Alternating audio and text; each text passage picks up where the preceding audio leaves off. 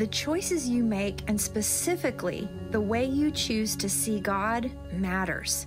How you choose to interpret the circumstances of your life matters, because what you choose to believe about Him is who you'll show others that He is. Will you choose to see Him through the eyes of fear and doubt, or through the understanding of a God who not only loves us, but is love? Join me today as we learn to see Him rightly, as we learn to choose love.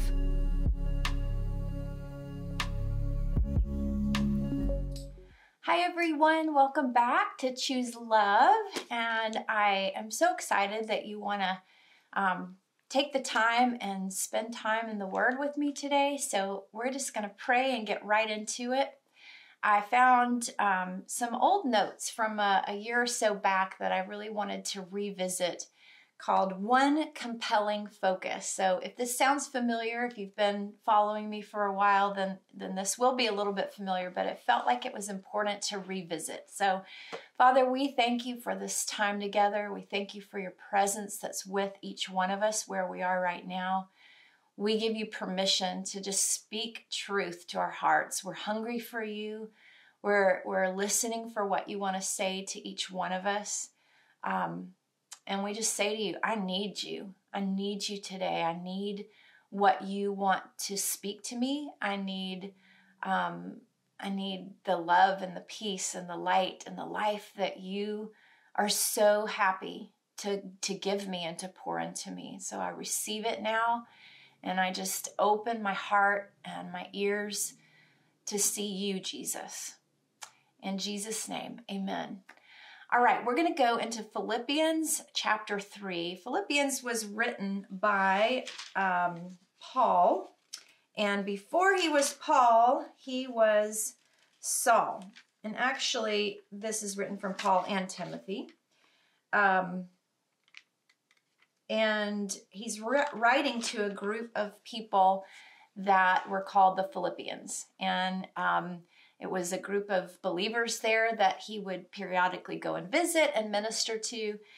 And I love how this letter that he writes to them, he's so vulnerable, and he just speaks from, where he's come from, and speaks as a father in the faith to them. So we want to hear his heart, and specifically, there are some things I want to highlight, but I'm just going to jump in. I'm going to read this chapter to you and then make some comments. So, a call to rejoice and a warning. Now, this is from the Passion Translation.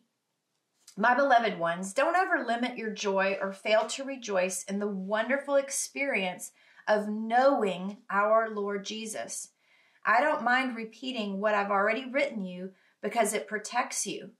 Beware of those religious hypocrites who teach you that you should be circumcised to please God. For we have already experienced heart circumcision, and when we worship God in the power and freedom of the Holy Spirit, not in laws and religious duties, we are those who boast in what Jesus Christ has done, and not in what we can accomplish in our own strength. It's true that I once relied on all that I had become. I had a reason to boast and impress people with my accomplishments more than others, for my pedigree was impeccable. I was born a true Hebrew of the heritage of Israel as the son of a Jewish man from the tribe of Benjamin. I was circumcised 8 days after my birth and was raised in the strict tradition of Orthodox Judaism, living a separated and devout life as a Pharisee. And concerning the righteousness of the Torah, no one surpassed me. I was without a peer. Furthermore, as a fiery defender of the truth, I persecuted the Messianic believers with religious zeal. Yet all of the accomplishments that I once took credit for, I've now forsaken them, and I regard it all as nothing compared to the delight of experiencing Jesus Christ as my Lord.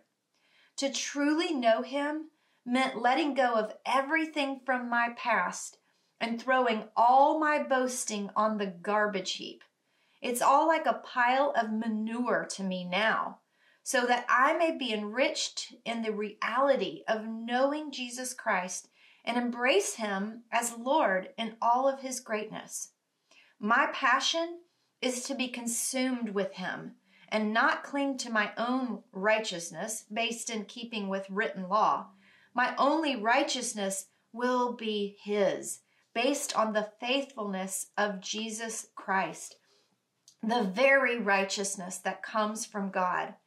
And I continually long to know the wonders of Jesus and to experience the overflowing power of his resurrection working in me.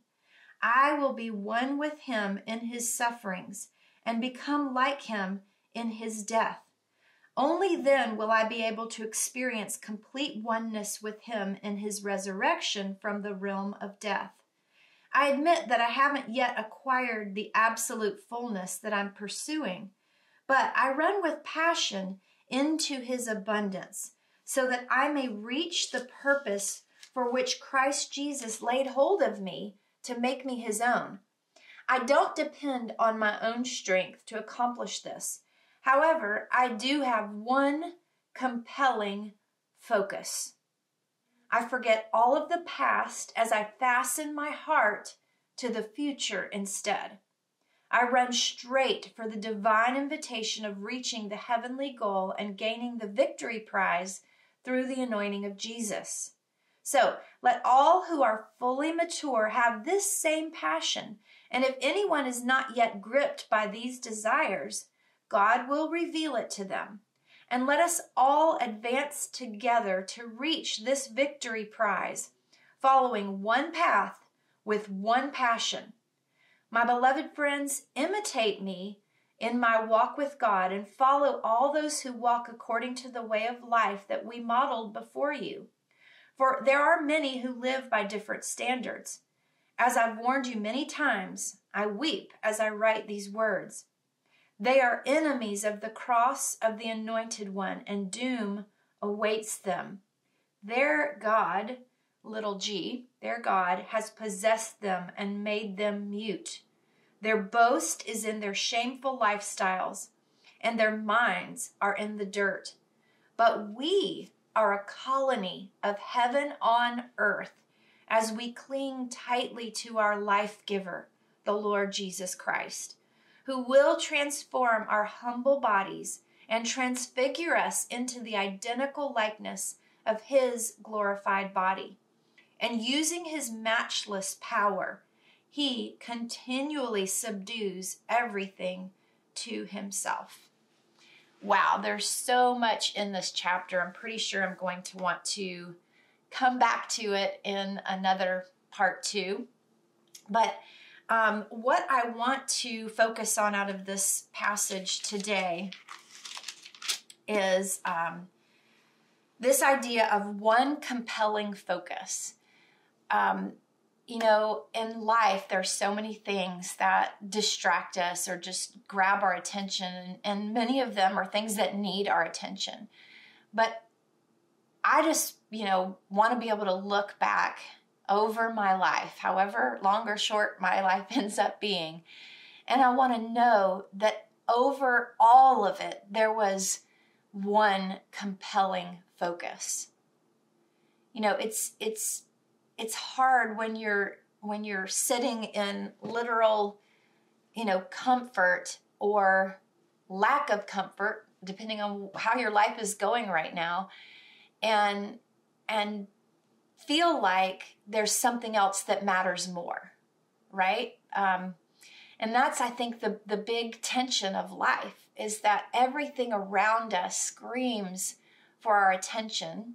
Everything around us feels so real, especially the more our feelings are involved. And our feelings give us this sense that nothing else matters than what we're feeling in that moment.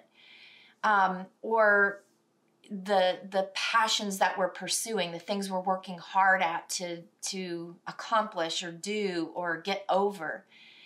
But the truth is, when you sit still long enough to connect with what I would call eternity and I forget what scripture. It's I believe it's Ecclesiastes that says he has written eternity on our hearts. And so when you sit still long enough, and the enemy hates for us to sit still in our minds, especially. He wants to keep everything so chaotic and so swirling that we can't come back to that place of our hearts where God has written eternity into our hearts, meaning, at least partially meaning, that when we're still, we can get in touch with the fact that there is something that actually matters more than all that we're feeling. There is something that is more real than all that we're experiencing here. And so that's my first challenge to you. You know, I never know who's watching these episodes, these programs. And, you know, I would assume that at least occasionally there are some that are watching who, you know, maybe you don't have a relationship with Jesus the way that you perceive others do, or maybe I do. Maybe Jesus for you is, you know, just, he was just a good man, like a religious man that makes you want to be better, right? For those who have followed Jesus, who have said, I am centering my life around him, there is a core belief that he came as a man, but he was fully God when he came. And not only did he exist and live here on earth, but he walked in supernatural power, and he laid his life down willingly, allowing, you know, humans, those he created, to kill him so that he could become the sacrifice for us. And, you know, I'll get into that in another episode of just, you know, why we needed someone to be sacrificed for us. Why did we need someone to redeem our lives from sin? And I'm not going to get into the details of that today. But, you know, this Jesus that we talk about, for us, he's not just a historical figure. He is someone who is still alive and still seated in heaven, but also seated in our hearts because we have invited him to be a part of our lives. And so when you hear someone talk about Jesus in a real way, it's because he is real. And if that's not your experience, maybe you've been raised in a Christian home and you would like to feel close to Jesus, but you just never really have, then I would challenge you in the same way that I'll challenge somebody who maybe you weren't raised in a Christian home. Maybe Jesus is just, you know, a swear word that you've heard people use, but, you know, Christians talk a lot about him and Catholics, but, you know, other than that, you don't really understand much about Jesus. If he's real, and I know that he is, then he can reveal himself to you because he's God. And God responds to sincere, honest desire. And he goes where he's welcome. He goes where someone is interested in who he is and what he has to offer and what he has to say. And so I would encourage you to pray a dangerous prayer, but a good dangerous prayer. Wherever you are in your relationship with Jesus, or maybe you do know Jesus and you followed him for years, but you want a deeper revelation of who he is, I would challenge you to just, at some point on your own, when you're quiet and you're still, and you can get in touch with a sincere, honest place in your own heart, just say, if you're real, I want you to reveal yourself to me. And I want you to do it in a way that I can't miss it, that I won't miss it. Because if you're God, then you know me well enough to know how I need to experience you in order for you to be real to me. And that is an honest, humble request that God will respond to. I've heard many, many stories where people have asked that of God. And then you have to, if you're asking someone for, if you're hungry and you're asking someone for food, there were times when my kids would come through the kitchen and they'd be like, I'm hungry. And I knew them well enough to know, they just needed like a quick little snack. But there are times when they would come through the kitchen and I'm starving. What do we have to eat? And I'm like, I better make a meal. But in order to make a meal, it's going to take a little longer and you're going to have to get a little hungrier while I prepare for you something that will actually satisfy you. And the problem is we get so uncomfortable with hunger, even spiritual hunger, that we don't allow our spiritual appetite to increase to the capacity of what he has prepared for us to consume of who he is. And so we'll pray a prayer like that and we'll, pretty honestly, God, I need you. Where are you? But then, 10 minutes later or one day later, we don't feel like he's revealed himself to us. We feel like, well, I don't hear his voice. I didn't hear him speak to me. So we just keep filling that void and that hunger with other things. And then I believe, at least the God that I've come to know through the years, he waits. God is so patient.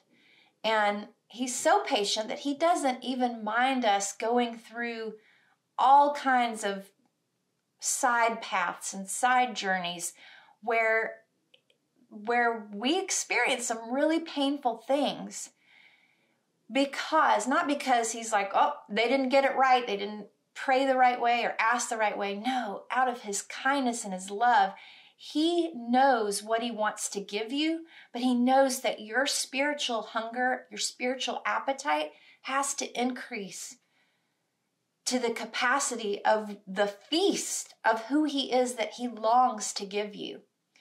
So my point with that is, if you pray that authentic, sincere prayer of, if you are real, please reveal yourself to me. I do want to know you. Then don't satisfy yourself with temporary things. Don't run off to lesser loves. When we do that with all kinds of ways, we find other teachings by other religious kinds of experiences. People start reading into things that I know from people that I've heard are a path to nowhere. I don't want to talk bad about other religions, but I just know that, for example, a lot of people will follow teachings of someone like Buddha or, Muhammad or whatever. They literally, for those of us that have been to Israel, when you get there, that Jesus isn't just some spiritual concept. He literally lived there. He literally turned the world upside down with his short life, so much so that he has been known by every generation since. Not just the Bible writes about him, but all kinds of historical documents, etc. But even more than that, the proof of all of the miracles and the supernatural things that he did and that people have done in his name since then are undeniable. But nothing can replace your own encounter with him.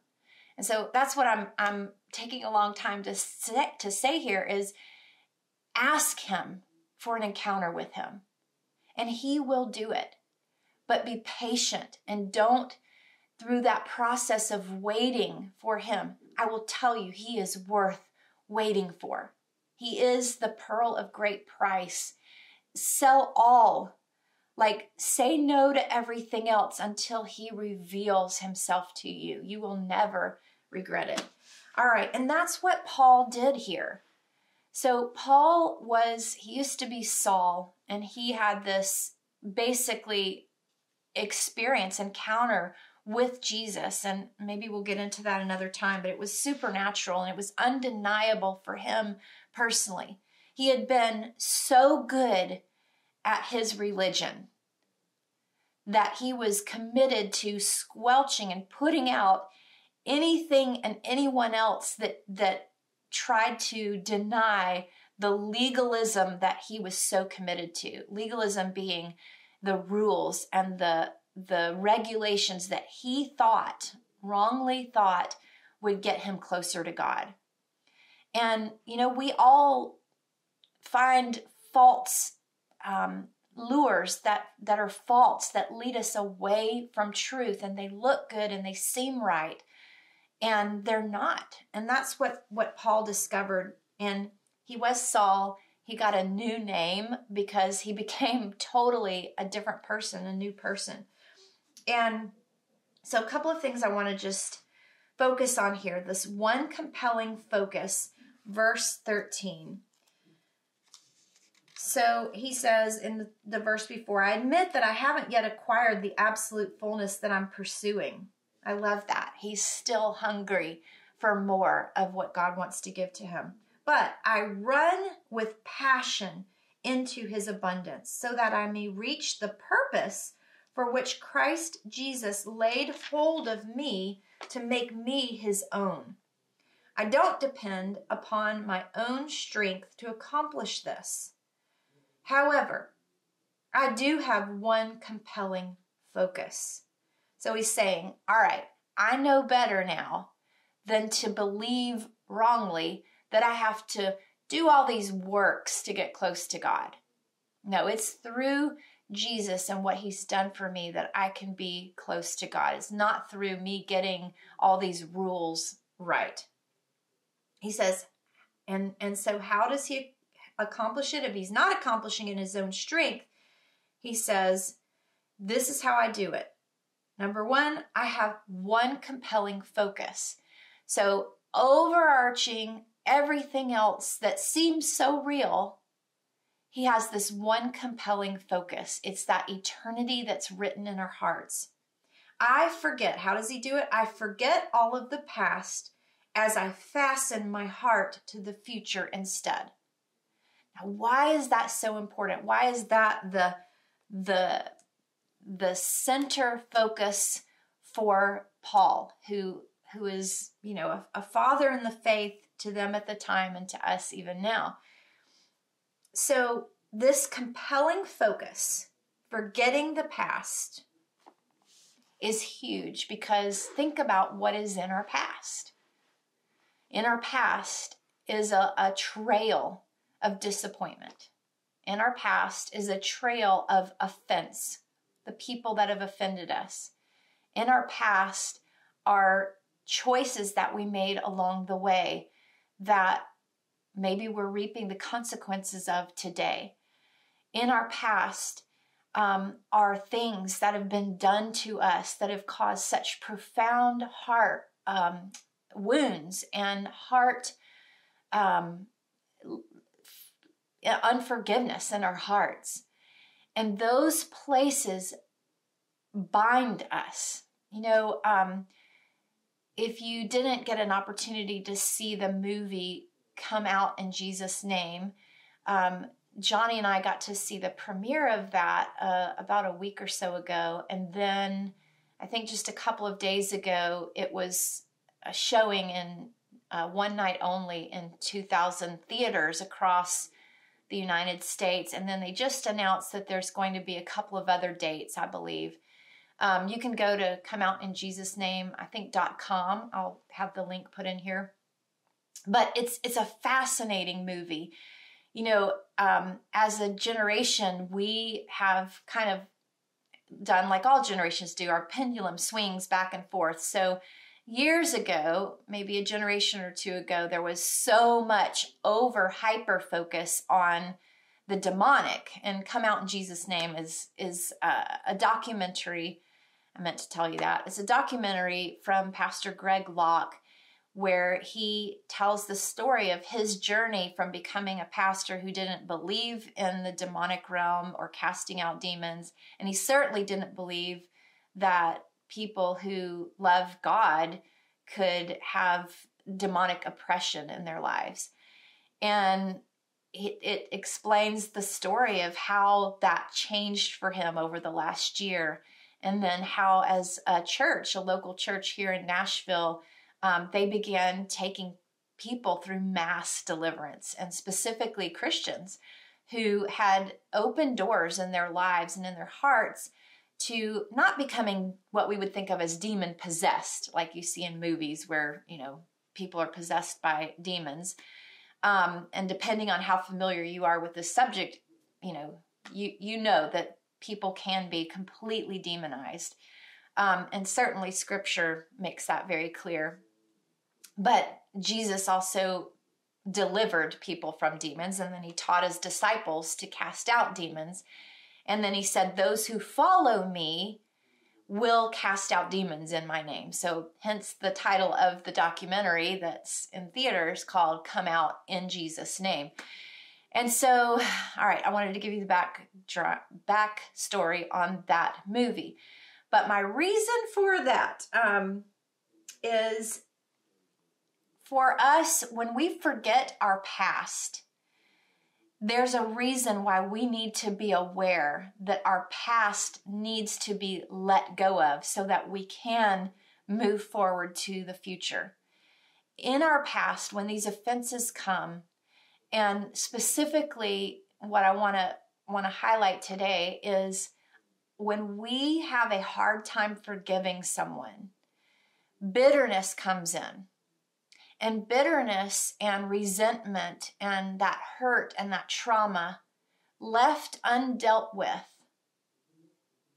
either you fester it, and you just think about it and it kind of consumes you, or you bury it so deep and you kind of compartmentalize it so that you can move on with your life that you don't even know it's there. So it can be one or the other. But either way, the key that unlocks that past trauma that's stored and the resentment and the bitterness that literally opens us up not to becoming demon possessed, but oppressed by a demon or multiple demons. How would you know if you're oppressed by demons? I'll give you a couple of hints. Do you feel tormented? Do you feel, and people might use that word differently, like, do you feel like just these thoughts that just consume you? Do you feel like, not like normal, stressed out at times, but anxiety to the point where it debilitates you? It keeps you from enjoying life or enjoying your day. It's all consuming. It's something that you would do anything to be done with, but it's been there maybe for so long that you don't even know who you are apart from it. You feel like it keeps you from being who you really want to be. And you live with regret over and over and over again. Like, why am I like this? Or why is my life like this? That is a big, major red flag, a hint that there is demonic oppression over you and over your life. And God did not create you to live underneath that. He created every single one of us to live free. We are spirit beings, and our spirits are constantly interacting with the spirit realm that we cannot see, whether we recognize it and acknowledge it or not. It is the case. And the thing about the spirit realm is that when God speaks to you, rarely would it ever be audible. I've heard of it, but I've never experienced it. But that voice in our lives, it sounds an awful lot like our own thoughts, our own voice. And so it's hard to discern sometimes. Well, in the same way, the demonic realm and the enemy's voice through demons sounds an awful lot like our own voice. Right? Rarely would a demon or Satan speak audibly. I have heard for some people that has happened. But because they're in the spirit realm, the only way that their voice can intrude into our lives is through our own thoughts and our own voice. That's why our thoughts and what we speak are so important, because we are literally either speaking words from God and from, heavenly realm, or words from the demonic realm, the enemy's plans and his heart for us. And when those get all jumbled up inside of us, we're unstable. We're unstable mentally, we're unstable emotionally, and we're unstable spiritually. And eventually, it plays out literally in our physical bodies. And there comes a time where we just want to throw it all off and get free. And if this resonates with you at all, get prayer. Find someone who has authority spiritually and get them to pray over you. I will pray at the end, but there's nothing like that one-on-one experience where you get prayer from someone else and you get free. And the key to it is what Paul says here. I forget all of the past as I fasten my heart to the future. So the past, the way that we forget it, you can't just will it away. It's called forgiveness. And, I do want to explore this more in future programs, but forgiveness, the most simple way to understand it is saying, you're standing before God in a courtroom. There's someone with you who has done you wrong, like legit done you wrong. And forgiveness is saying to God, the judge, and recognizing, God, you are the only one who can judge rightly, because you are the only one who knows me from the inside out. And you're the only one who knows this person who wounded me, either intentionally, unintentionally, whatever the situation is. You're the only one that fully knows them and fully knows all of the intricacies of this situation. And so I'm taking myself and removing myself as the judge, the accuser. I'm saying, God, I acknowledge that you know, and I trust you to do the right thing concerning me and concerning this person and concerning this situation. It's out of my hands. I give it willingly to you.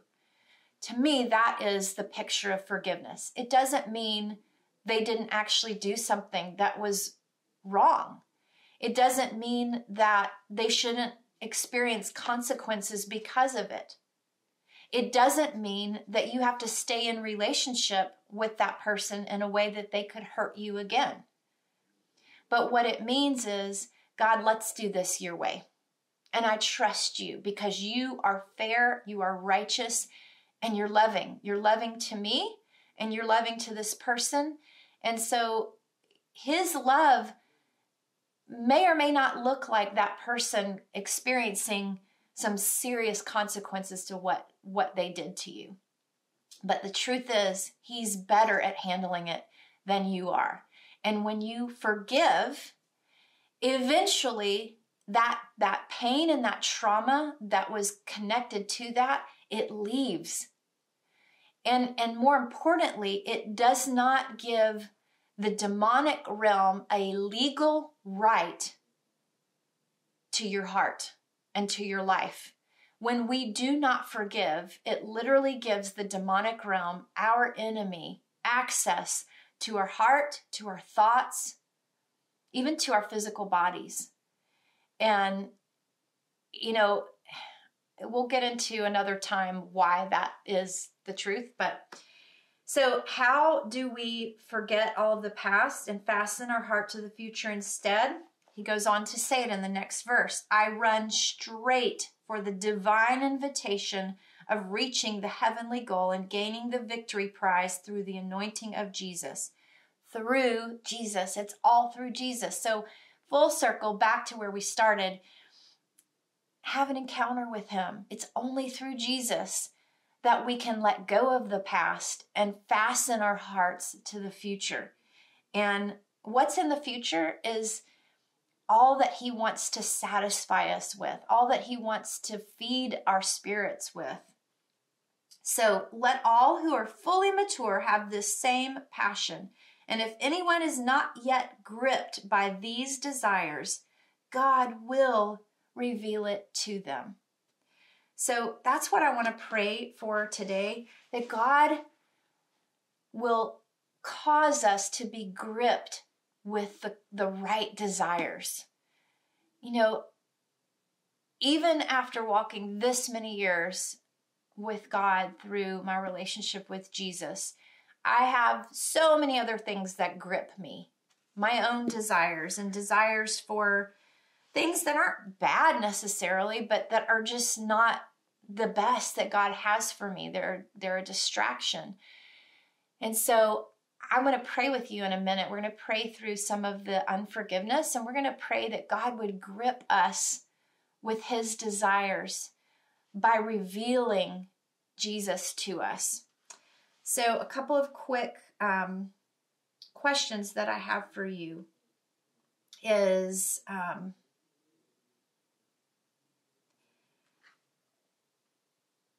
from the scripture, 2 Corinthians 5:20. I'm not going to go there, but I'll just read it because I wrote it down here. We are ambassadors of the Anointed One. Who's the Anointed One? That's Jesus. So we're ambassadors, like we represent Jesus, who carry the message of Christ to the world as though God were tenderly pleading with them directly through our lips. So for those of us that do have an intimate relationship with Jesus, it's got to spill over. And for those of you that you're wanting to know Jesus in a more powerful way, you may ask, well, why can't I just know him on my own? Why do I have to be around others to grow spiritually, others who know Jesus? Well, here it describes it. We are ambassadors. So those who do know him are ambassadors. Like he sent Jesus himself. One of the things, if you're asking Jesus, I want to know you, reveal yourself to me. If you're real, speak to me. One of the ways he does that is through others who already know him. So if, you lived somewhere else and you sent a letter to me and said, I just really want to get to know you. And I took the time to send other people who actually know me to you, and you refuse to interact with them so that you can benefit from the request that you asked me, that's foolish, right? It would be a sad thing if you missed it because you asked him to reveal himself to you, but yet you wouldn't allow him to reveal himself through those he sends to you. And God always sends people to you. You can barricade yourself in your own world, your own house, your own whatever. Eventually, you will have to come out of your own, little world that you have and make an effort and step towards others who know him and actually become their friends. Hear from their perspective who Jesus is and what he's like. It doesn't mean they're going to necessarily preach at you. They may share through words, but more importantly, they will share through their lives. Because this verse here, 2 Corinthians 5:20 says, carry the message of Jesus to the world as though God were tenderly pleading with them directly through our lips. That means because we're made in God's image, as we come to know Christ, when we do something good or bad towards someone else, it registers on their heart as God himself doing it or saying it. That's huge. That means that you and I, who do walk with Jesus and know him, we have the opportunity to allow others to experience what God is like and his heart towards them through us. And we get to be the ambassadors. We get to be the ones that go and say, he sent me because you said you wanted to know him. There was something in your heart that said, I need an encounter with the living God. And there's only one way to have an encounter with the living God. It is through Jesus and Jesus alone. Jesus is the only one. Jesus is the only one that lived here, that was sent by God from heaven, that was already fully God and became fully man. There is no other, as wonderful as many other religious figures are, none of them are God himself. None of them were sent from God to the earth to live and die and give their lives so that we could know our Father God. And so think of what's at stake if you don't have an encounter with Jesus. What are you going to miss out on in this one lifetime? What are you going to miss out on? It's not worth not asking him from that authentic, sincere place. I want to know you, Jesus. So let's just pray. And for those of you that already know him, let's ask for another level of encounter and knowing him. Jesus, we just ask a dangerous request right now. It's dangerous because of the potential impact that it can have on us for the rest of our lives and all of eternity. If you're real, and I know that you are, I ask that you would reveal yourself in an ever-increasing way to every sincere heart before you right now.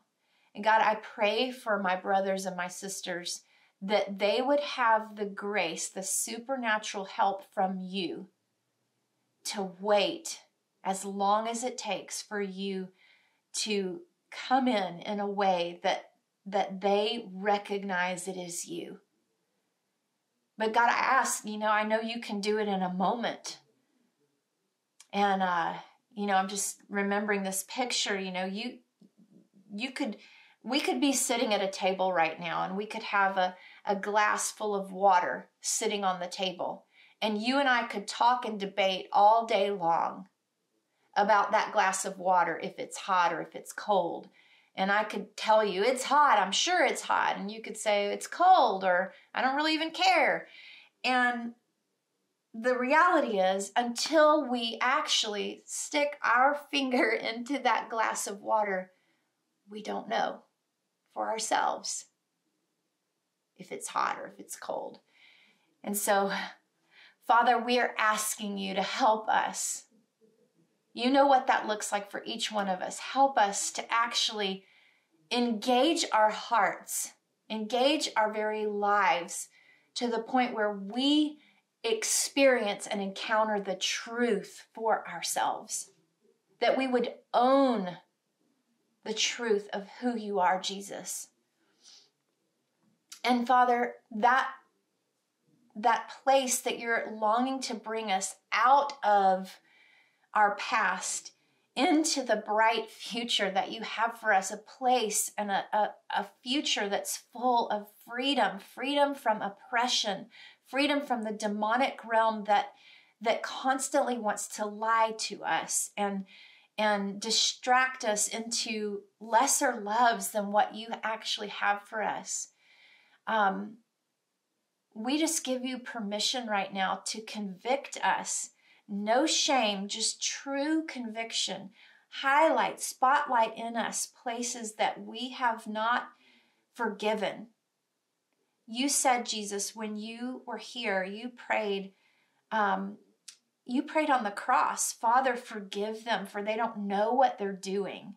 And you showed us our Father God's heart in that statement, that is your heart.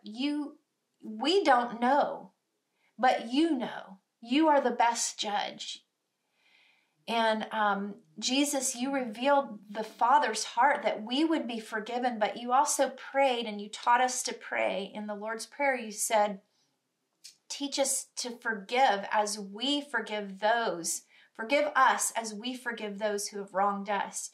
And so you showed us that to the degree that we are able to forgive others, to that same degree, you forgive us.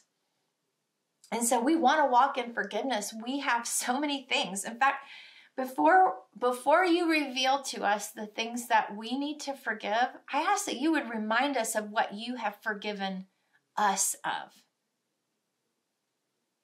Every single one of us have needed to be forgiven for things, maybe even today, maybe just yesterday, maybe some long-term things from our past. And you've forgiven us. And so we ask that as you reveal to us how you have forgiven us, that we would be able to forgive others who have wronged us and shut the door to the enemy and the demonic realm in our own lives.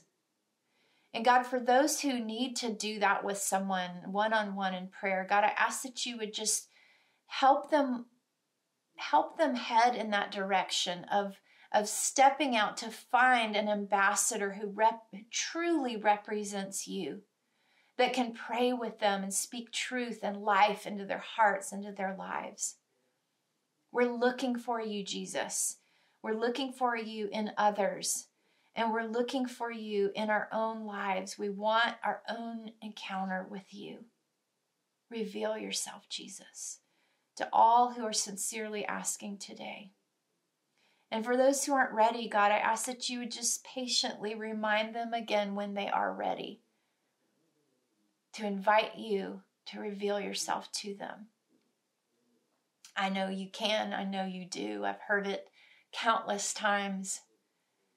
And I thank you, Jesus, that you are Emmanuel. You are the God who is with us. You are present.